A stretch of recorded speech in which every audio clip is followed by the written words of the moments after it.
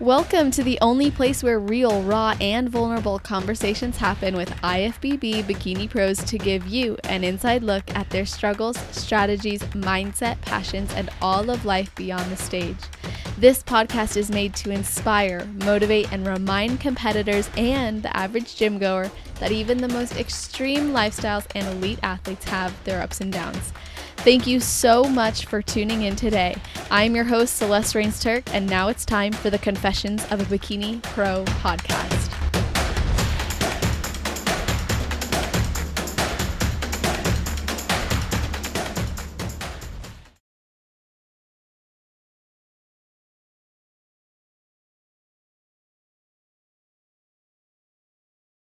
Today, we have the pleasure of speaking with an athlete who is very special to me. She just turned pro at her first national show at 50 years old after 8 years in this sport. She works as a professional certified registered nurse in a high volume transplant hospital in Florida. And she works full time while also balancing being a wife and a mother and an ISSA certified trainer in nutrition and bodybuilding, who really represents women in this sport. And she's motivated to help other women over 40 with a full plate like herself to take care of themselves. So I'm really, really excited to welcome Michelle Abramson. How are you doing?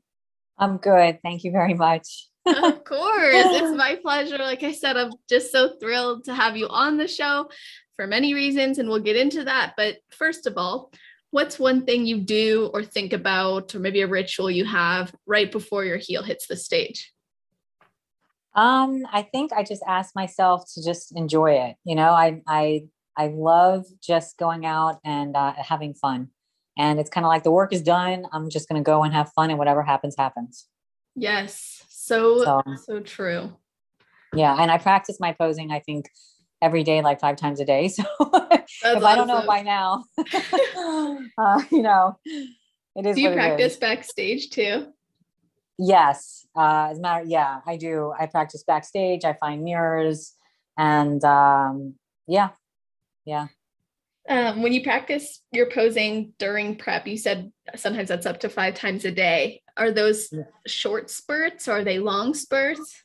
No, I basically have because I work full time. So I pick only my days off, and I do all the recordings on my days off. And then if I get out early or if I have some extra time, I'll do it at home in front of a big mirror. But for the most part, I was kind of exaggerating. So it's just, it's probably more like 3 or 4 times a week, you know. That's but awesome. I do take about a good 20 minutes, 30 minutes of practice, and I just videotape myself and, you know, try different angles, or, you know, there's only like 2 places where I do the practicing so I can see good lighting or bad lighting and stuff like that. So yeah. Oh, definitely.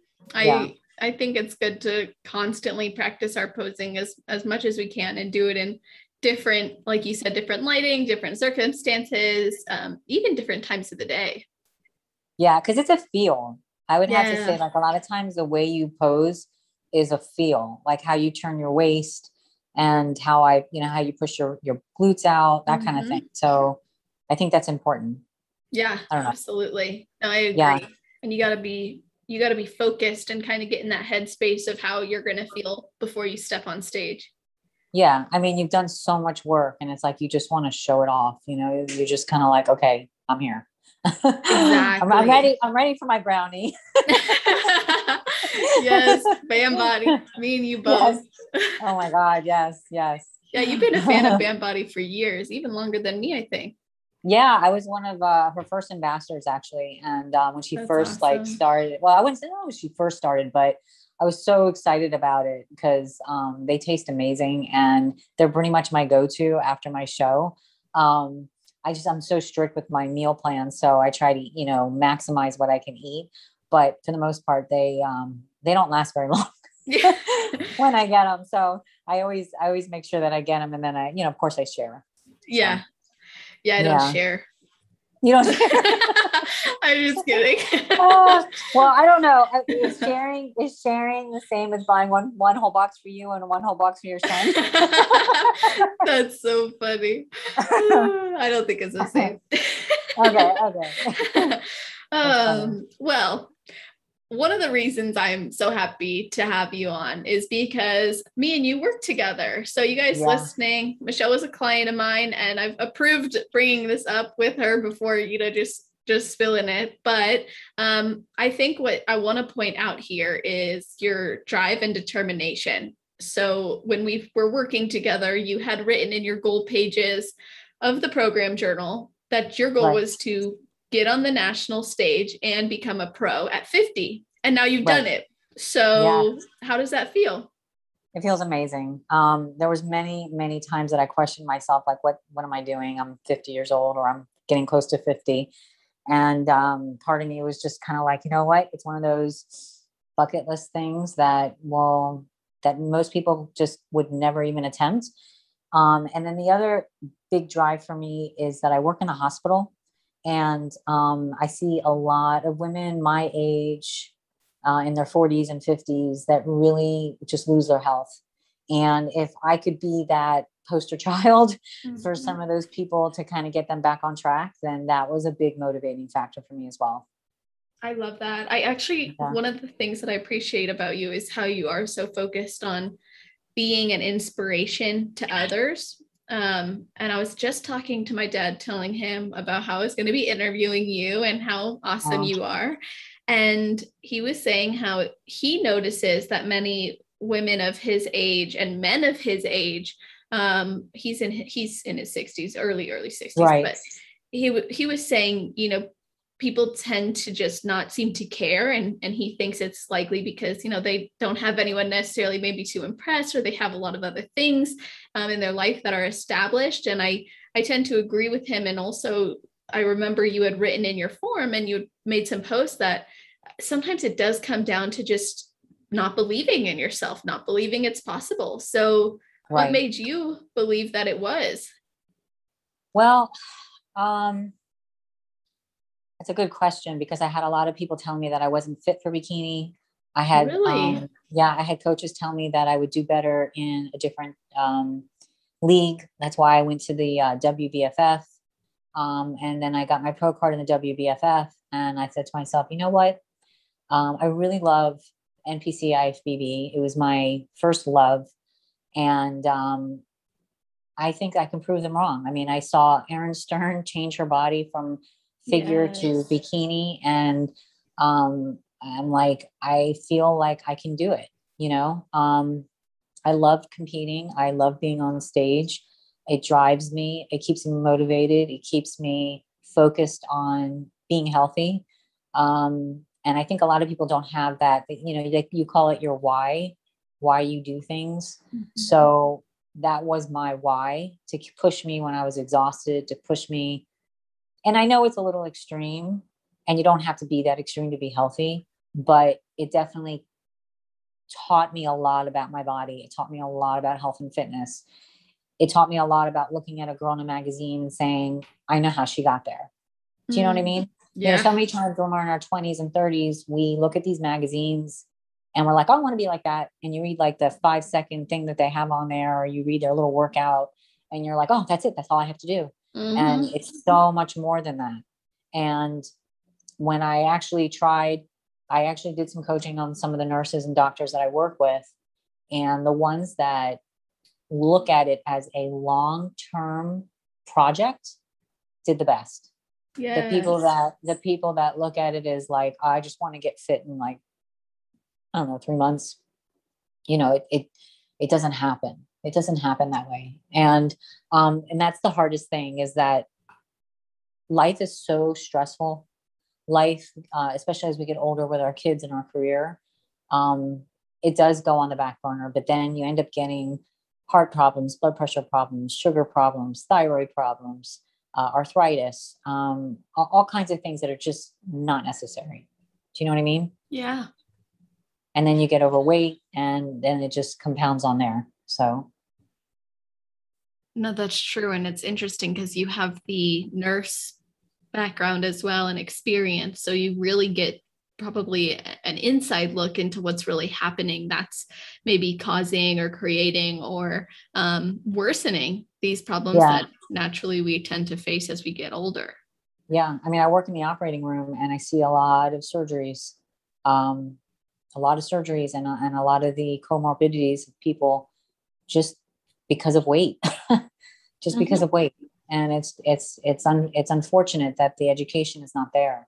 So, but it's a long process, and I can't reiterate that enough. I mean, it's just something that, you know, if I could do a lecture on and say, hey, this is a lifestyle change for sure, you know, and it affects everything. It affects your family. It affects your friends. It affects your loved ones. It affects everything that you do from from the time you wake up to the time you go to sleep. So it's a big, big adjustment.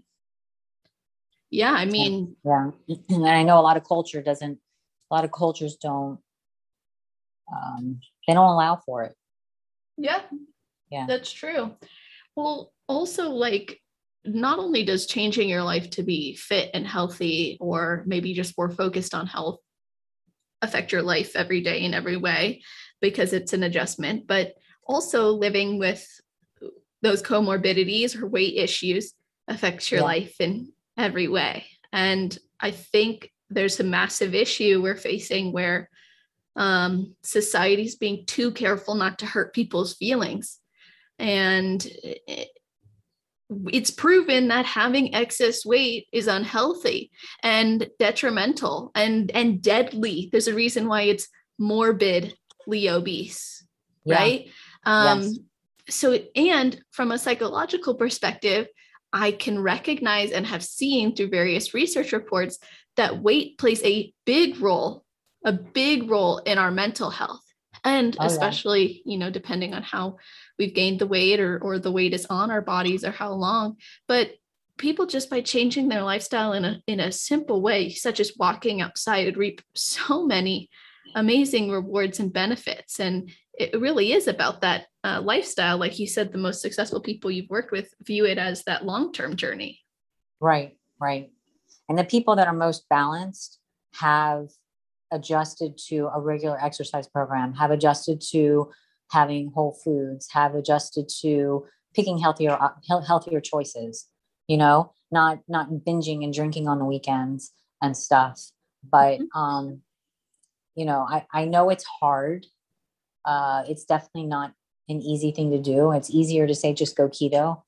Yeah. But I can't live on that. I can't do that. So like I said, I mean, it's just one of those things that I hope that with my influence that maybe some people will kind of cross over and learn. I think, unfortunately, some people may feel a little intimidated, but I'm really easily approachable. So I hope that this might help. I don't know. I think it will. Yeah. I think you really are a representation, and it's already helped. And I also was excited to bring you on because of your experiences in fitness and in nutrition and bodybuilding, as well as, of course, nursing. And these things all go hand in hand. So what inspired you to add training and nutrition coaching to your repertoire and busy life as it was? Well, I kind of kept it a secret when I first competed. I didn't really want to tell anybody. And I, when I got out, basically everybody was asking me for help, everybody. And I'm like, no. And then finally I said, you know what? I've always wanted to become certified. I actually became certified because I enjoyed learning about it and learning about, I know a lot about health and fitness, but I started teaching aerobics when I was 16 years old, so I've always loved the industry. And at the time when I was going to school, there was no master's in nutrition and science. There was none of that. So I just kind of did it on my own. And because people were just asking me over for their help, I said, you know what, I'll make a little business out of it. I put a lot of time into it. I put hours into each person's program because I don't cookie cutter anything. I ask them detailed questions and I try to really get an idea of their lifestyle so that way they can fit it in. I even have gone to the extreme of going to people's houses and they do home workouts and helping them if they have back problems or knee problems and say, do this or versus that so they can be successful, So I try my best. It doesn't always work. but there's a couple people that I did that actually made some changes, and they still to this day, write down what they eat and follow a healthy program. So I think that's good. Absolutely. Yeah. Any impact, whether we perceive it as small or massive, is still an impact. And obviously you've been able to do that with your knowledge, and then adding on to that knowledge with more expertise and care and attention to detail. Right.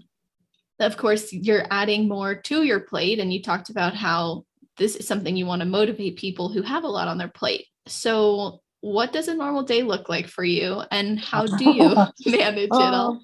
You're gonna be exhausted. Okay, so I get up at 4 a.m. We have two little doodles, so I get up at 4 a.m. and I take my pre-workout first thing in the morning.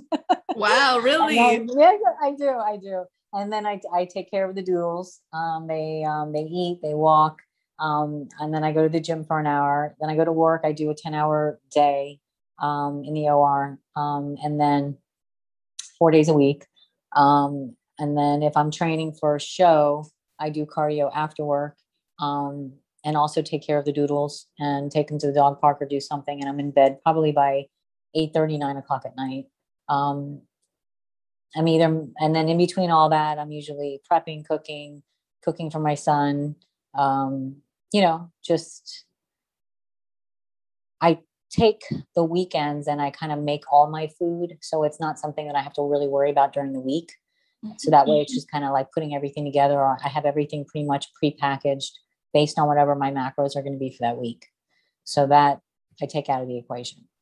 So, but my days off are pretty much preparing for my work week, if that makes sense. Oh, absolutely. Yeah, it makes perfect sense. I think we need those hours or that time and space to be able to prepare for a week. And then of course there's wrenches that get thrown in there despite preparation. Yeah. Like what? I was gonna ask you if you've had that.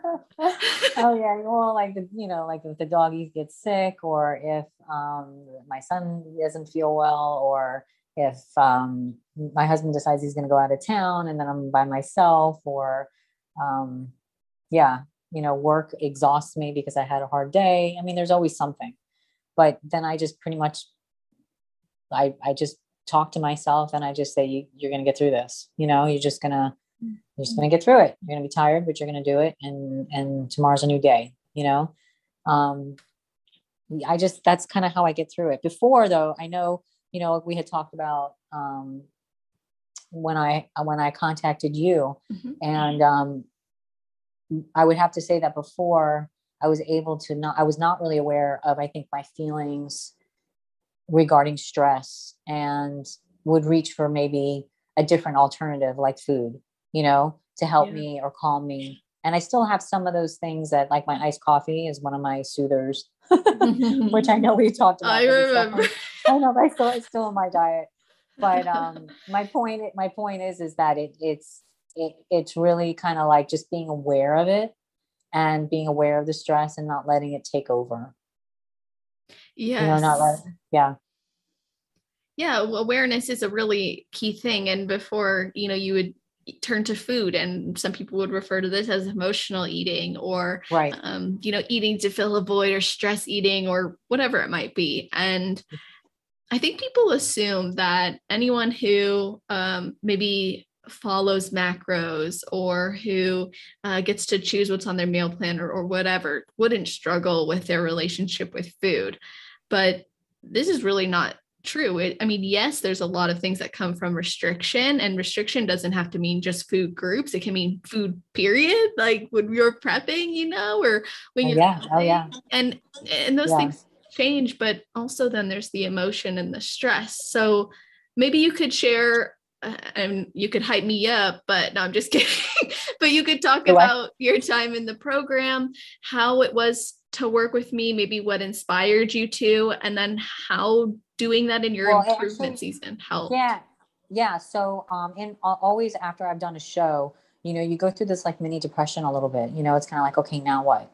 And, everybody's like, okay, you're going to eat normal now, Are you gonna have this? Are you gonna have to dinner now? Are you gonna do this now? And you're just like, oh, okay. And then you realize that you're not staying true to your goals because you're allowing all these other things to come in the way of your, of what your future goals may be or what you want to do for yourself. And all those things compound onto your emotions. And then life hits you with different stresses and you're like, oh, well, I already blew it. So now it's like, I might as well, let's go and have ice cream, or what can I have in the kitchen, or I'm by myself. And then it kind of comes into like a domino effect. So I had, when I first started this whole competing thing, I worked with a coach that was so restrictive. The food was a meal plan to the point where she caught me in Whole Foods. This is no joke. She caught me in Whole Foods and called me up and she said, "What are you doing?" And I'm like, "What do you mean?" I literally had one of those, they're called K-licious. It was a green smoothie, which is made mostly with vegetables. And the only, I think, fruit was maybe a banana and a green apple in it. Okay. Okay. So I was drinking the K-licious, which was not on my plan. And she said, "My brother saw you in Whole Foods." And I'm like, "Oh, yeah, I was drinking a K-licious." And she's like, "What were you doing?" Oh my God. That's how strict it was. And I was just like, Yikes. I lost it. I lost it afterwards. So I went through a couple of times like this. And when I contacted you, I was, in one of those kinds of states where I was just like, oh man, I'm losing it again. And I saw I've been following you and I saw some of the things you posted and I'm like, that makes sense. That makes sense. Wow, that makes sense. So I said, let me just find out, and I was really impressed with you because not only were you on point, but you were so attentive and so easily accessible. And I felt like I really had someone that cared about helping me make this process easier. And when we talked about some things, that when I realized how deep rooted a lot of these things are, it made me take a look at myself and say, okay, these are the things that I'm going to work on because this is what it's all about. It's not about the food. It's about the feeling that I'm trying to not feel. And it's about learning how to cope with that feeling differently. And that should resolve my wanting to self-sabotage everything that I've worked for. And then when I learned how to do macros, for me, that was a lifesaver because everybody gets cravings. Everybody wants to have chocolate. Everybody wants to, do something that's not, quote, diet food. And macros gives you that freedom. And it also allows you to, maintain your goals. So I really enjoyed that. And that first coach never knew anything about macros. Yeah, it doesn't sound like it. So when I found someone that did, it was like I went through that whole IFFY, the whole macro, like, oh, I could fit this crazy donut into my diet, but then I can't have anything else the rest of the day. So I really learned how to find things, and I learned how to cook. And now I love my food. So I have a lot of things to look forward to now. So yeah, I'm not saying I'm completely healed with all of the emotional stuff, but I've definitely come a long way. So I want to thank you for that. Oh, of course. Yeah. No, you're welcome. It's my pleasure. And when you reached out, I was really impressed by your attention to detail as well. You were willing to do the work. And I think that is the key in the healing process. And we may never, get to a point where everything's perfect, but the awareness, the habits, the change in behavior, or the way that we view what we're doing makes a huge difference. And like you said, now you use something like affirmations to help you through it, or you're transitioning more to, macro-based eating, which has given you the ability to work in those foods that you crave. And you've learned more ways to address the emotional voids or needs that previously was shortcutted through food.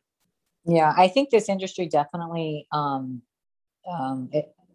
it's kind of open for people that have these kinds of issues. I don't know how to explain it. I think it draws people. It draws a certain type of person, And you do have to be a little OCD to do Yes. this kind of stuff.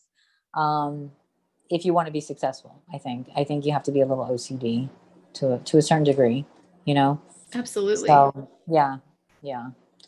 Not a negative thing. I think a lot of type A personalities are very successful. So I'd like to just put that in there. Yeah. Disclaimer. Yeah. Yeah, I think in any industry where someone's successful, usually you'll find the trait of conscientiousness, which is the desire or the ability and the commitment to do things really well, Yeah. and to execute every day, to succeed, to strive, etc. And you have that. I see a lot of Okay. athletes, yeah, who have that. And type A is not a bad thing. It can become a bad thing when we see it's usually with a bit of neuroticism, and people always hear that and take it the wrong way. But Right. technically, in this sport, like, we are focused on flaws as well as strengths. Like, we focus on what needs to be better. People get off the stage and are instantly like, what needs to be better, which is fine. That's good. But Yeah. Yeah. I think Yeah. it's the combination of that, as well as that all or nothing, is a sign of successful thinking, but also potentially detrimental if not addressed or maybe channeled in the right way. Right. Well, it definitely, because I mean, like I had my insecurities, and I think the reason why it took me so long to get this pro card, for me also, was because I doubted myself for so many years, and it wasn't until my coach now, Paul Ravella, who basically didn't take no for an answer, and he's like, "No, you're going on a national stage," and I'm like, "Oh, okay, Hell okay, yeah. let's do this." So glad that he So it did. was, yeah. So he pushed. He was the reason, and he had no doubt, and it was like, wow, wow. Sometimes that's all you need is just to have someone to believe in you. So And true. yeah, yeah, Yeah, it goes a long way. it does. Someone who believes in you and gets you and wants to see you succeed and help you to do that. And Right. of course, like, it's not always a clear path, and you had started competing years ago. 2013 was your first NPC show, and Right. you always did incredibly well too. Um, so when you finally, got that belief from your coach, and it sounds like things were aligned, right? Like, you were following a macro approach, is more flexible. You've Yeah. been in the game for a Yeah. bit, started addressing the Yeah. mental side of things. So how did that shift maybe impact your actual prep? Like, how did having someone believe in you and having addressed these things help you to then focus on the prep and get where you ended up being, which is winning your pro card at the first one? I think if anything, it just kept me believing in myself. And I think that's one of the things you have to, anytime you win anything, I think you have to truly believe that you are a winner. I think you have to believe that you can do it, no matter what anybody says. And some may say, okay, your thinking is warped, but I don't know. I just feel like I think you have to go in there thinking that way. Um, because if you have any doubt, it's going to show on stage. Yes. Well, if you don't So, believe you're a winner, basically you believe you're a loser. And that sounds terrible. right, right. Yeah. Yeah. And I think, confidence and self awareness and just, unfortunately we have to be our own coaches a lot. I think that's part of growing up is becoming your own coach, becoming your own cheerleader, because there's gonna be a lot of people. That's my doodle. There's gonna be a lot of people. Yeah, there's gonna be a lot of people that are gonna stop you. I can't begin to tell you how many times I had people say to me, "Okay, are you done? Is this enough? Aren't we gonna do this normal thing now?" Just a lot of things that, and I'll never forget. One girl said to me, she said, "One thing you're gonna have to remember, you have to stay strong. You have to stay strong." And I always thought about that because I didn't realize it what she meant Yeah. until I was like, okay, now I get it. Yeah. And yeah, yeah. And when you work this hard for this many years, it's a huge accomplishment. Huge. So yeah, yeah, yeah. For me, it's huge. I mean, just like everybody's got their stepping stones, but it's like I really appreciate being where I'm at. So yeah, especially Yeah. especially at my age, it's like, it's no joke. Yeah. What is it? I mean, maybe how does the It's feeling? you're exhausted. Yeah. You're exhausted. I don't have the energy I had when I was in my 20s. I definitely don't. Um, I have to really pick and choose what I want to do with my time off. I have to be very, very aware of how much sleep I get. Um, Unfortunately, that's the only bad thing. And I also have to realize that I can't develop the muscle like I could in my 20s. So it's definitely an area that's always a little bit more frustrating. But I just work hard, you know. I Yeah. figure one good thing is I'm competing against women my own age, and they are no joke. I was very impressed with the girls that were my age. I was like, wow, you guys, there's not very many of us, but you look good. Yeah. They look good. So, yeah. I think many of the last episodes I've recorded have been with masters competitors. They haven't been released yet, but Yeah. it's really cool because your body's changed, your life demands have changed, Yeah. you maybe are more established. I believe someone was saying, maybe it was Helen, she was talking about how you're more established with your um, career and finances are more stable, things of that nature. But it doesn't Right. change, at least from hearing from you, it's like that doesn't change the fact that your body's also in a different space and your energy, and there's other things that maybe require more attention. Right. Right. Definitely. Now, Definitely. you had these doubters and people who tried to pull you back into the crap basket, so to speak. And you established a new normal for yourself, which was this lifestyle. Right. And you had competed multiple years, many times. You had your year off in 2015. And I want to just talk to you about your entire competing history and journey. But I want to start by talking about 2014 when you competed in figure and you did well in figure. So Yeah. Yeah. why did you do that? And then you would Again, because people were telling me that I did not have the body for a bikini, and that I would do better in figure. And people were constantly saying to me, "Oh, are you figure or are you bikini?" So I said, "Well, maybe I should do figure," because I was feeling insecure. So I did it, and then I realized, okay, and then I realized that I didn't like figure. I hated it. I hated the posing. I didn't like it. Suits are beautiful, but it wasn't for me. I like to perform on stage. I like to, have fun with it. And I really feel like the posing with them. So yeah, that was why I did it. And then when I went back into the bikini world, again, it was just basically to prove that I could do it. Well, I feel like that probably paid off for you because during that time, that was when bikini was really evolving to be more muscular, like 2015 and into 2017.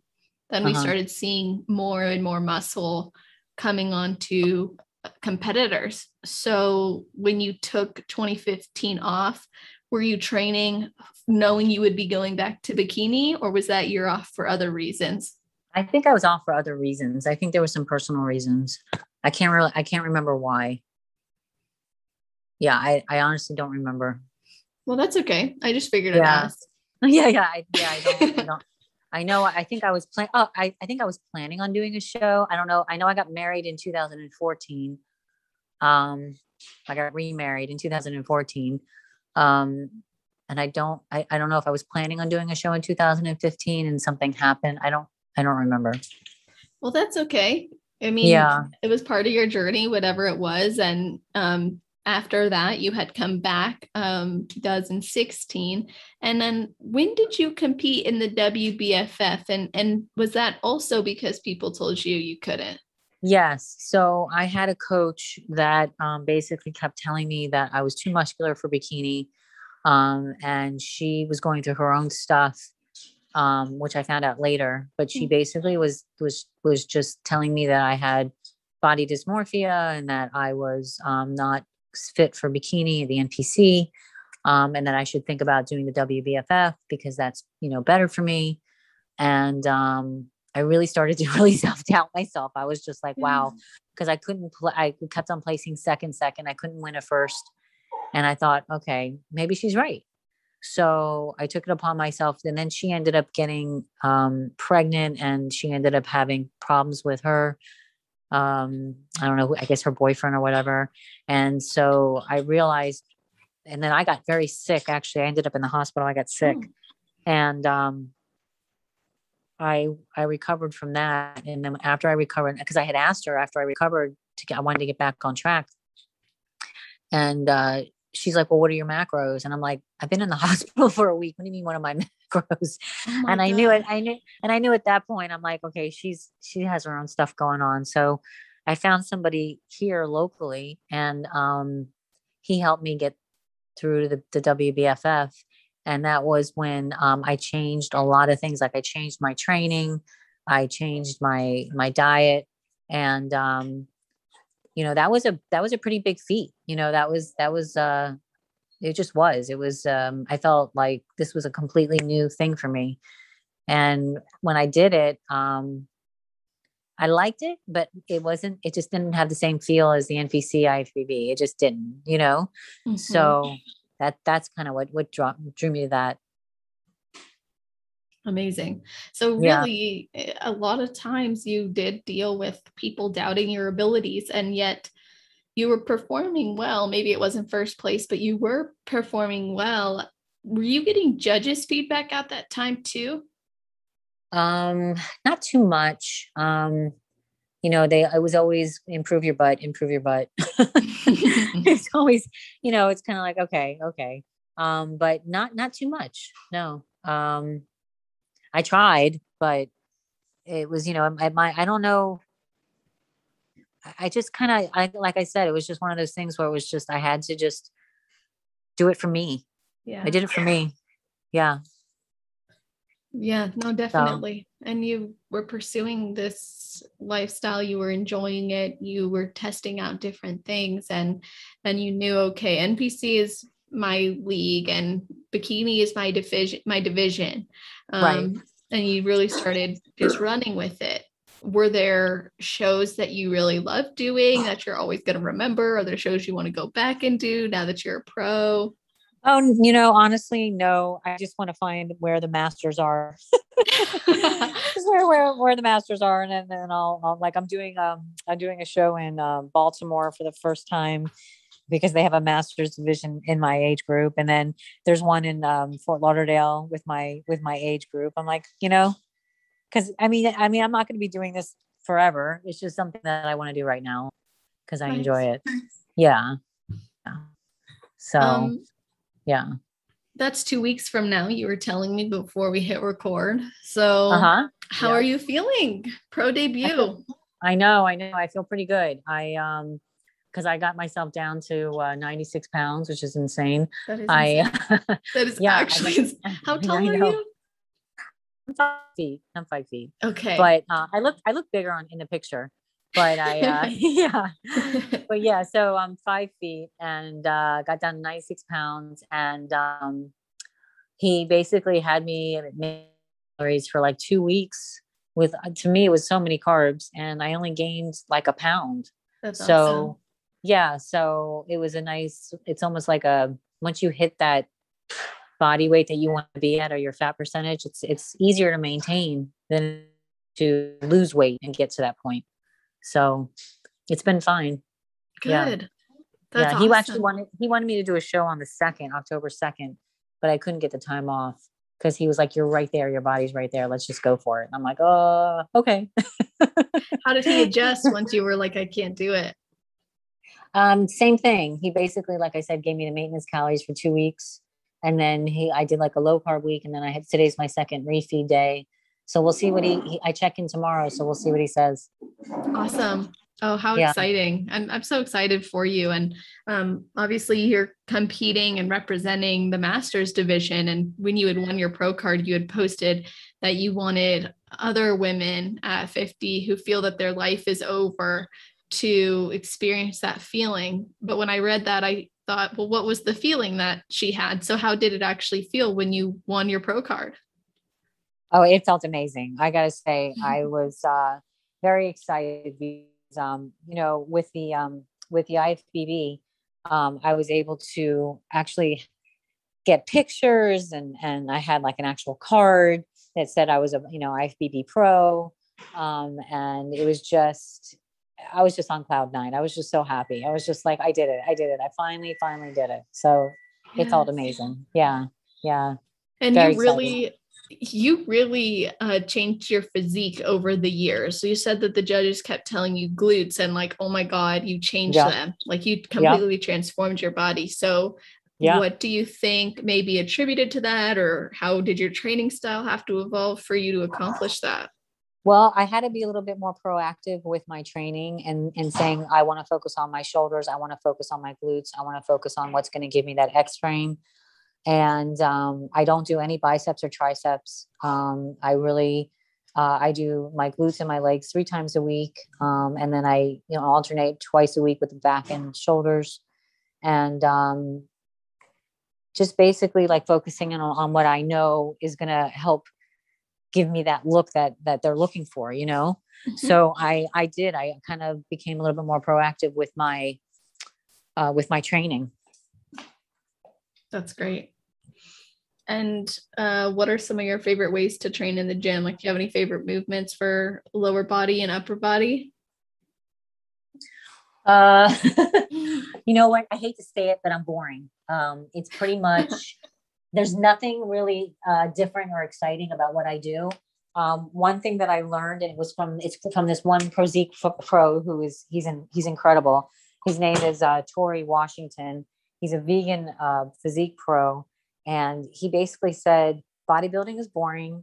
It's about progressive overload and just focusing on making those improvements. And I kind of took that to heart. I mean, sometimes I throw some other things in there, but for the most part, it's all your basic hip thrusts and kickbacks and hamstring curls and RDLs, and Yeah. it's boring. It's boring. Overhead shoulder press, lateral raises, nothing. I Yeah, can't say that it's anything really, nothing fancy, for nothing sure. fancy.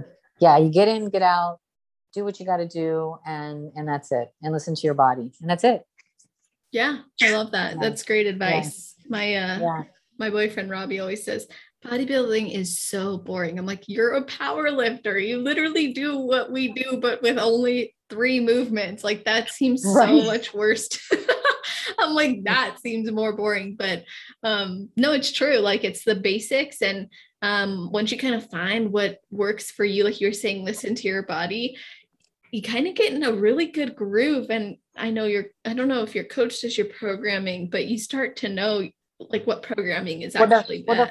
the funny thing is he does do my programming, but I tweak it.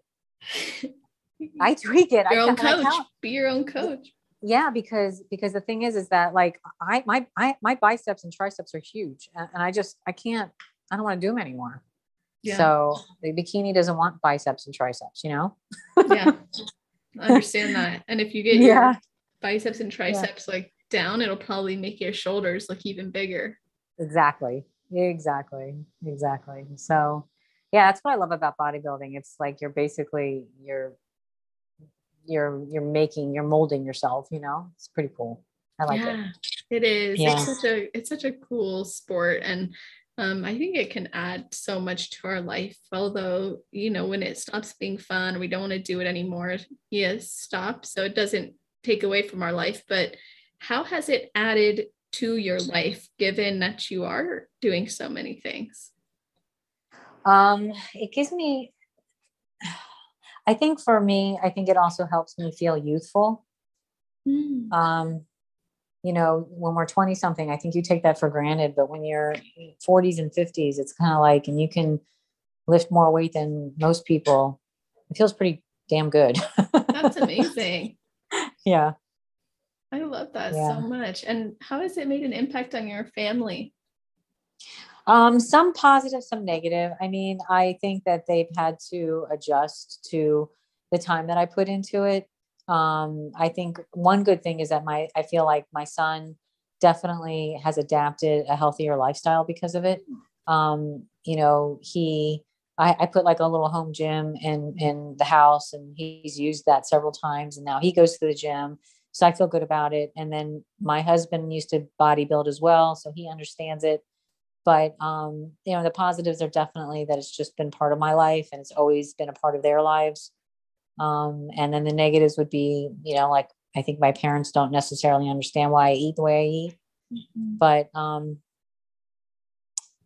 again, I think you kind of have to stay true to yourself, you know. Yeah, And if it's something that you love, then and it makes you happy, that's what it's about. It's about fulfilling your own happiness so that it's your life. You know what I mean? It's your life. exactly. And if you don't do what makes you happy and you only ever seek to please people, there comes a You'll point. never, Yeah. no, you'll never be happy. Yeah, you won't be happy. And it's kind of like how you were told you can't do this, and then you would change your goal. And it wasn't until you came back to your original goal, your home base, that Right. you realize, like, no, this is actually where I belong. Right. I mean, I had made friends in the NPC, and it was kind of like you go back there and you see people and you're like, oh, hey, you know, it's like, and when I was Yeah. sitting back at the stage in nationals, you know, I hadn't been in a big group for a while, but when I joined Team Pro Physique, it was like all these girls, we were all hanging out together, and it was actually nice. It was like basically a bunch of girls with all the same goals.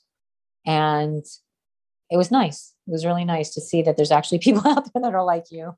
So Yeah. yeah, so it was good. It That was is really good. awesome. It does feel so good to be surrounded by people who get it, and who just know what does this process entail, and the different challenges that it can bring, and the amazing blessings it brings. And we remember, like, we're definitely not alone in this. Right, right. I think in every sport, I think you'll find your group, you know, Yeah, for sure. absolutely. Well, I really For love sure. that you have found what makes you happy, and you're so set on staying true to yourself. You said there may be a time where you don't compete anymore. What do you Yeah. see life looking like after that? I think I will still maintain this lifestyle. I think I'm still going to eat healthy. I'm going to cook all the time. I'm going to work out for myself. And I hope that I'll be able to actually reach other people and kind of help other people kind of be successful in this. I think that would be fun, um, to be able to reach some people. It's very hard though. It's definitely very hard to do. To maintain it or to help other people? To help other people. Yeah. It's very hard. I find that a lot of people don't really understand. Um, they don't understand the importance of it. They don't understand, you know, there's so much misinformation about diet and exercise out there that it's just, they don't get it. Yeah. You know? It's one of those things that I've come to realize. If we try to help people where they are, we may not get them where they want to go. And sometimes we have to educate before we can help someone. Like, Yeah. you know what I'm saying? If someone doesn't know that actually fad diets aren't good, or actually checking your body 10 times a day is not good, then they may not have the awareness to then want to fix it, because it doesn't seem to be a detriment. Right. Right. Right. There's, you know, even in the healthcare world, it's amazing how many people, that you should see the way they talk about diets. It's like the new fad diet goes around Jeez. like a popular contest. In the health field. In the health field. Yeah. Yeah. Did you hear about this diet? Because this girl lost all this weight. And you don't even have to work out. Oh my God. You're like, well, And that sucks. I'm like, oh, wow. Yeah. They tell you don't even work out because that'll ruin the diet. Oh my I'm like, God. wow. Actually, I have heard Wow. of that before, because they're usually like Yeah. super extremely low calorie diets. So then Yeah. they don't Yeah. want you And to work out. you probably have no energy. Yeah. How could you? I mean, me and you both, I don't ever see myself going keto unless I absolutely had to, because what type of, I don't know, just I find balance to be the solution and the better option always. Yeah, it's always kind of funny when people see me eat bread and they're like, you eat bread? I'm like, yeah. Exactly. Yeah. Had a bagel this morning. Yeah. That's awesome. Yeah, it's like, this is not torture. It's just a different level of attention to this lifestyle, really. Right. So, Michelle, tell us what your best advice is for people who have never competed before but would like to, and then your best advice for people on their road to pro. Okay, I think my best advice for people that want to compete, that never have, is have patience. Things really, really don't happen overnight. Could you become pro overnight? There are some people that have some muscle definition from, like, I guess, some sports that they did in high school or whatever, and it's happened. But I think for the most part, bodybuilding is an art, and I think you have to have patience. Yeah. And then what was the second one? For those on their road to pro. It's that same saying, don't give up. Don't give up. I think if you really, really want it and you have a reason why you're doing it, and it's just something that I just don't think you should give up. I mean, I don't think you should do anything to hurt yourself. If you're doing something that's unhealthy, or you're doing something that's going to hurt you internally, that's different. But if you're, being true to yourself, and you're just, people are saying, no, I say, yes, you think you got it, go for it. You know what I mean? And have fun doing it. Have fun learning about your body. Have fun getting on stage. Have fun getting all glammed up. Have fun. And it's a part of life. It's a process. Amazing. Beautiful advice. Well, before we wrap this up, can you let everybody know how they can find you, connect with you, maybe even work with you? Oh, thanks. Yeah, it's my name, Michelle J. The J is for Janine. So it's Michelle J. Abramson. At gmail.com is my email. And that's the same name, Michelle J. Abramson, for my IG account. And that's pretty much like what I check on a daily basis. So if anybody wants to reach me, they can always DM me or send me an email and ask me anything. I'm up for pretty much anything. If they need help with coaching, or they want, I do also the diet and the exercise, but I do it with macros, and I do it through the ISIS certification. So I follow their macro style when setting up the calories, but for the most part, it's a one-to-one basis where everybody's individual, and it takes time. That's the other thing. It takes time. It's not something I do in a 12-week. I don't do 6 weeks, 12-week transformations. So, yeah. Amazing. I love that. Keeping it real. Yeah, keeping it real. Well, I will put all of that information in the show notes page. So you guys, it's always at celestial.fit/podcast. Michelle will have her own category. So if you are listening to this right away, her episode will be at the top of the page. If you're listening in the future, just scroll down to the category section. It's alphabetical. So you can just find Michelle Abramson there, and then you'll see all the show notes, episode timestamps, the ways to connect with her, and resources. So Michelle, thank you again so much for coming on and being so open with us and sharing your insights, and just being you. I'm really grateful that we got to connect in this way. All right. Yeah, I am too. And I'm really, I want to thank you too, because you're amazing. So thank you. Of course. Thank you so much. I appreciate you, and for saying that as well, and also for talking. And I got to try your Band Body Brownie special. Oh my gosh. the one that you made. I got to try that one. It's the Sunday. I think that was like a peanut butter and jelly one or something. Oh, that one's so good. Yeah. Yeah. Let me know what you think. Okay. The PBJ loaf and cookie.